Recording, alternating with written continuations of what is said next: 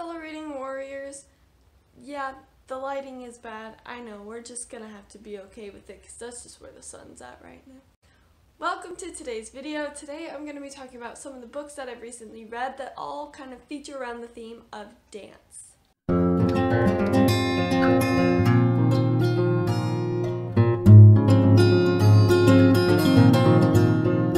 So I've noticed that there have been quite a few books published that kind of go around the theme of dance. And even one of the books that I'm going to mention here today was even turned into a Netflix TV show. And I was like, wow, that's just a lot of dance books coming out. And I grew up dancing. I started dancing ballet, tap, and jazz when I was 6 years old. And I quit dancing when I was 18. But before that, I had taken up contemporary and hip-hop as well. So I am somewhat trained. You know, I danced for 12 years. And so I thought it would be really interesting to read these books as someone who has trained as a dancer. And so I read these books, and now I'm going to talk about them. Yay! So the first book that I read was I Want to Be Where You Are, and that is by Christina Forrest. And I very much enjoyed this book, but I gave it a 3.5, kind of 4 out of 5 stars. So it is definitely a contemporary. It is about a girl who wants to audition for a dance school, and her mom is very much like, no. And so when her mom finally goes on vacation with her boyfriend, she decides to run off and go to an audition. However, she catches a little hiccup right at the beginning where her neighbor, who she does not really like or have good feelings towards, says, hey, I'm coming with you and you're going to drop me off on your way. And she's like, oh no. So I did enjoy this book. I thought it was a very nice, light, fun read. This book was just a very nice, light read. The thing is, I felt like not a lot of it was actually very centered towards dance. Yes, the whole premise of the book was her trying to get to a dance audition, but she spent very little time in the book dancing or really talking about dancing other than I need to get to this audition. And then when she did talk about it, all she talked about, or all she did when she finally did get to rehearse before the audition, was her good technique and all the good things about her technique, which is a good thing.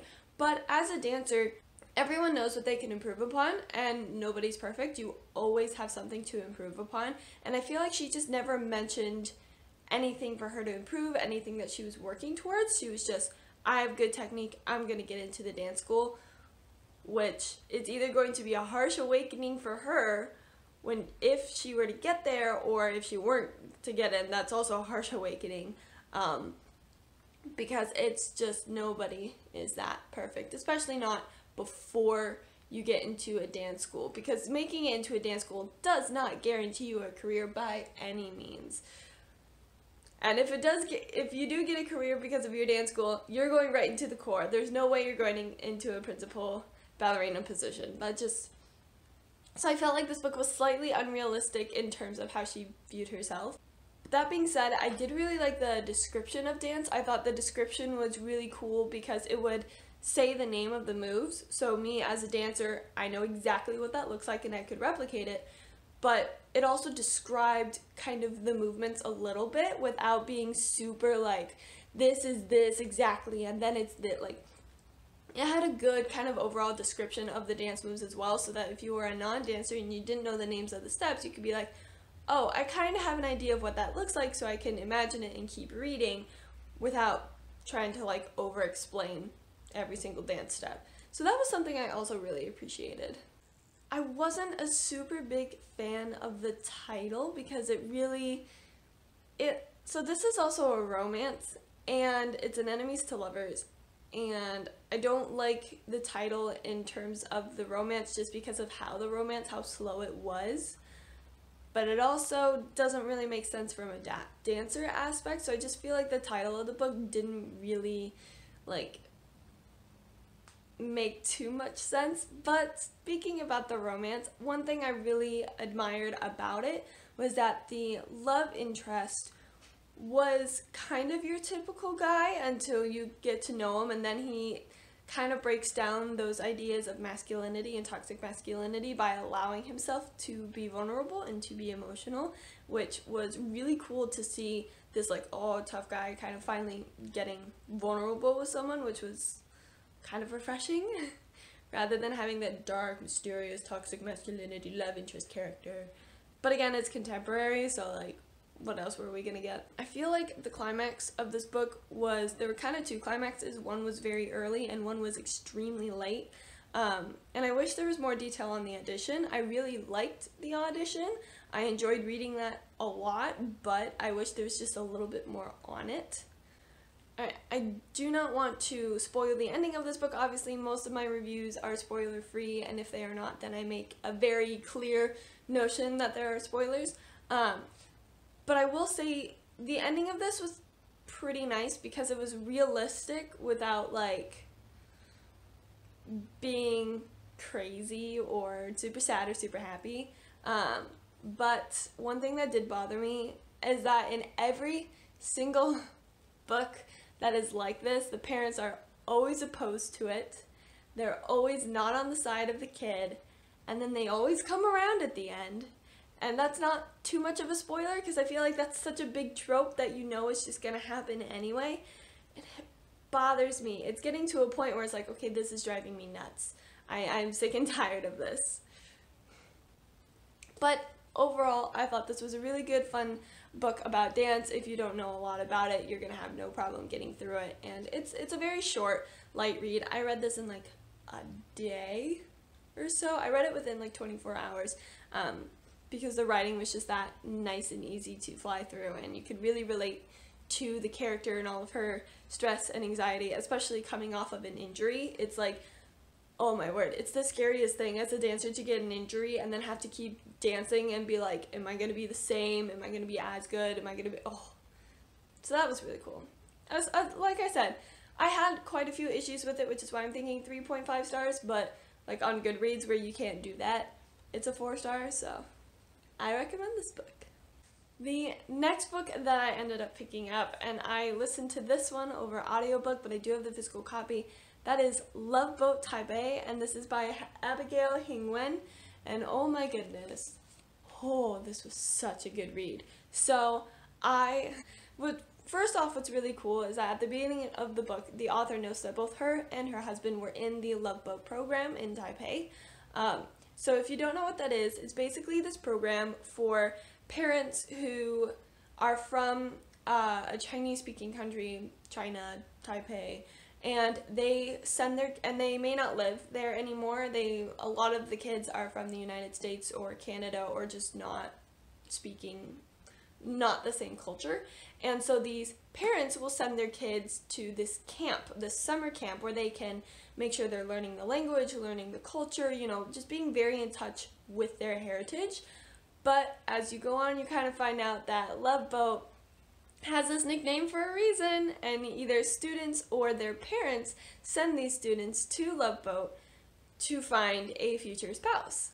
So this book is about a girl living in the United States who wants to dance. That's all she wants to do. She just wants to dance. She wants to go to school for dance. She wants to try and be a dancer. And her parents, again, like the trope, are like, no, you're going to be a doctor. Because your father and I worked way too hard to send you to medical school so you could be a doctor. And she's like, but I want to dance. And so her parents surprise her with a trip over to Love Boat in Taipei. She doesn't speak any Mandarin. She's not very in touch with her culture in that way. And so she gets thrust upon this Love Boat, and she's trying to figure out how to continue dancing and how to convince her parents to let her dance. She's also felt like she's been very confined by the rules of her parents. Like, her parents have so many rules, so she decides that it will also be the summer of breaking some rules. And let me tell you, she breaks some rules. Not a spoiler, she just does.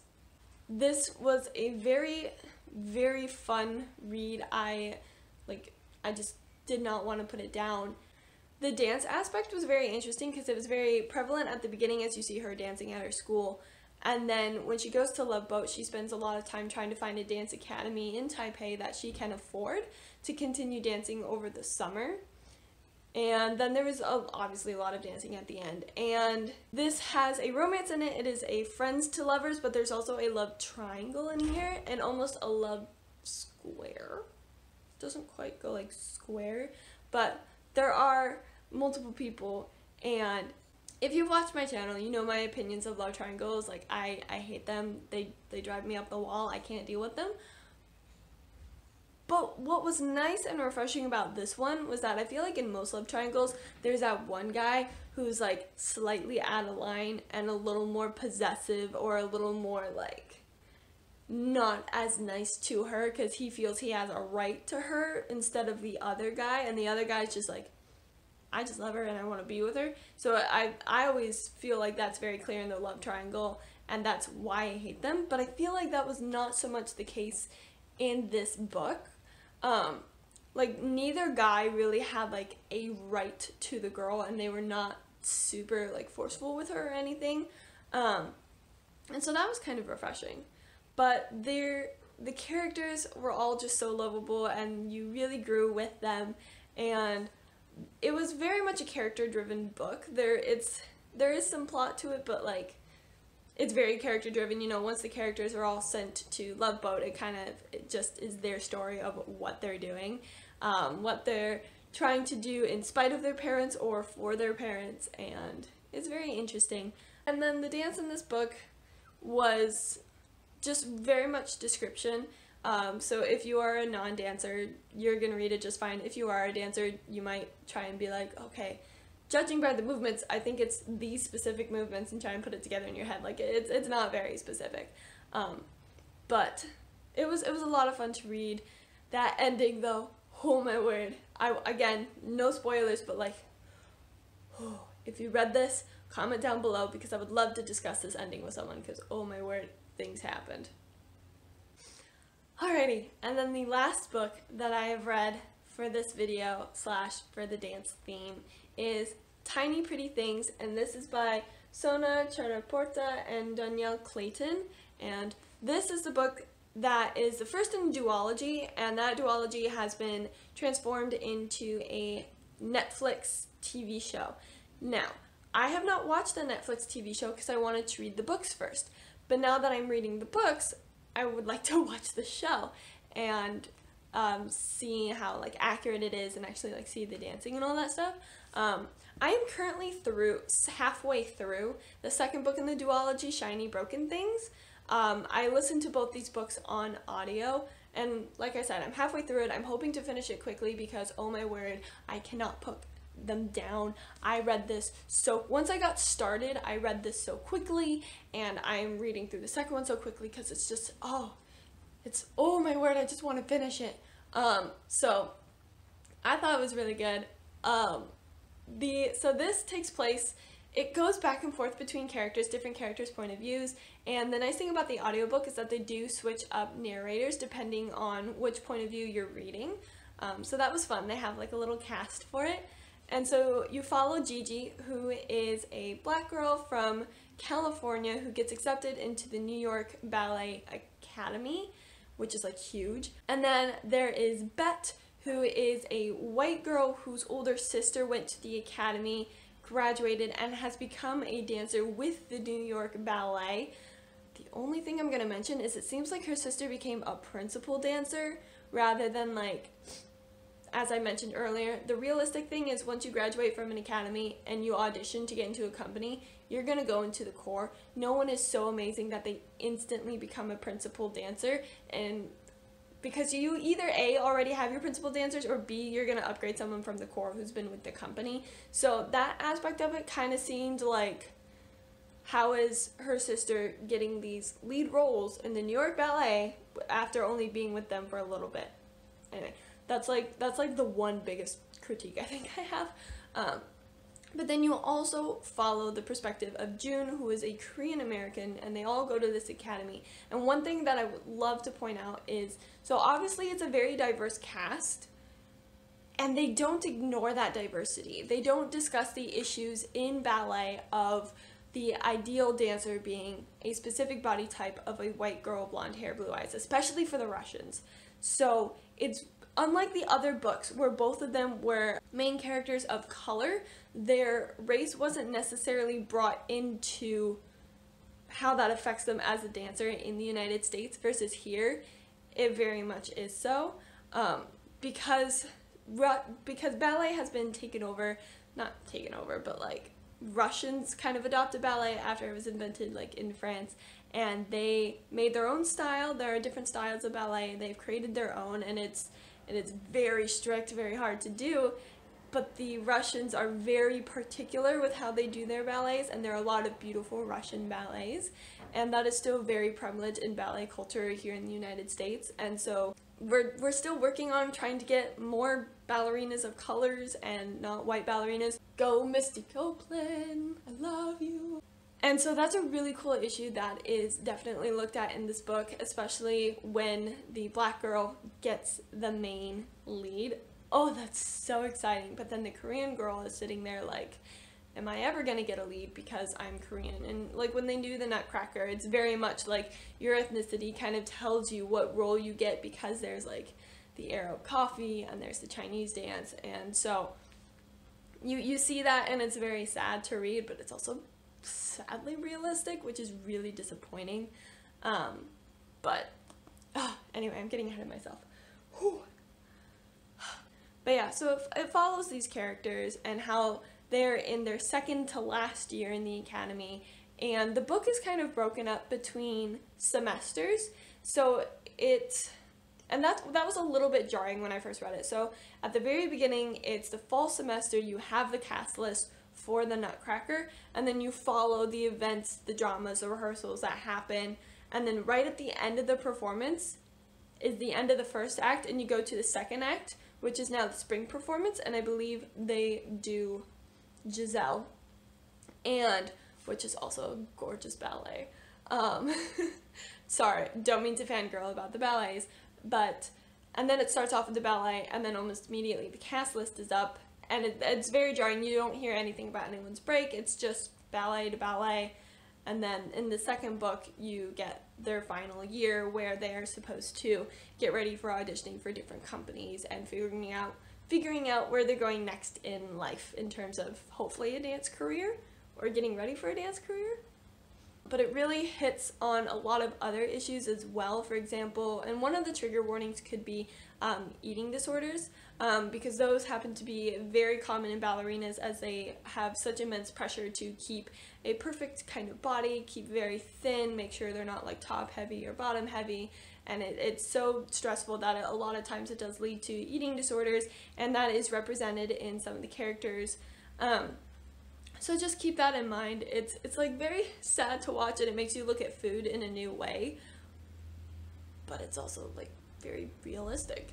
It's what happens a lot of times, and it's really, really sad.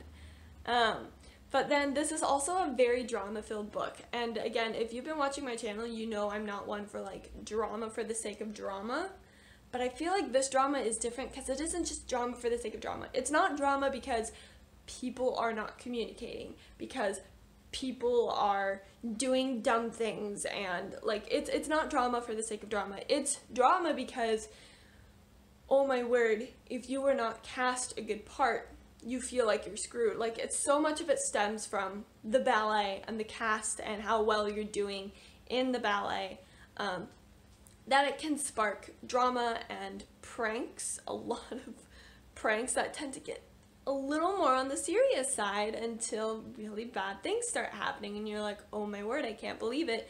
But as a dancer, I'm like, this is the New York Ballet Academy. I can kind of see where you're coming from, where it's like, you need to make sure you're the best. You need to make sure, and that's not to say that they don't work hard in their technique.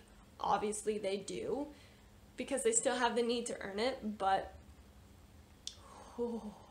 so that's why it's like, it's a little bit thicker, but I couldn't put it down. And so I'm really excited to watch the TV show, and I'm debating on watching the TV show after reading these and kind of giving my thoughts about like the book to TV show adaptation. But there are two other things I will say. One is that it does such a good job of setting people up for different pranks who you don't know who actually did it, but you're like, oh, it could have been this person. Oh, it could have been that person. Oh, and you just kind of keep going back and forth of, I think it was this person. And then a couple chapters later, you're like, no, it was definitely this other person. And then next thing you know, like, it reveals who did it, and you're like, oh, either I called it forever ago and then I changed my mind, or I was just wrong, or it's just, you never know if you're right. You're just never certain about anything, and that just, oh, that was so much fun. The other thing I will say, though, listening to the audiobook, so the teachers have Russian accents because they are Russian, and it was really difficult listening to the audiobooks because some of the voice actors or the narrators did really good Russian accents and some did not. Like, and I'm not saying like I'm an American looking for the Russian accent, the thick Russian accent that you see on the TV. Like, I'm not looking for the thick Americanized Russian accent. I'm looking for an actual genuine Russian accent. I did live in a Russian-speaking country for a year, so I am somewhat familiar with Russian accents. But there was one narrator who, when they always did the Russian teacher, I was like, that's not even close to a Russian accent. And so that was kind of jarring and kind of like, But obviously if you're reading the book, you know, like physically reading it, that shouldn't be too much of a problem. You can narrate it however you want. But yeah, oh my goodness. And like, oh, just the when people are cast as understudies and the repercussions that they face either from parents or from teachers or from themselves because they didn't get a solo act, or they were the understudy but they didn't actually get the role, and what that means, it just, everyone breaks my heart, and it's such a fun read. One thing I will say is that this book very much says the names of the movements and does not describe them very much, so I would understand it just fine, but if you're a non-dancer, you might have to look up some of the terms or watch videos, or honestly, I would just encourage you to like watch the ballets that they do, because it's fun and pretty, and it would be very helpful for you to know like what's a solo act, who the main characters are, etc. and so forth.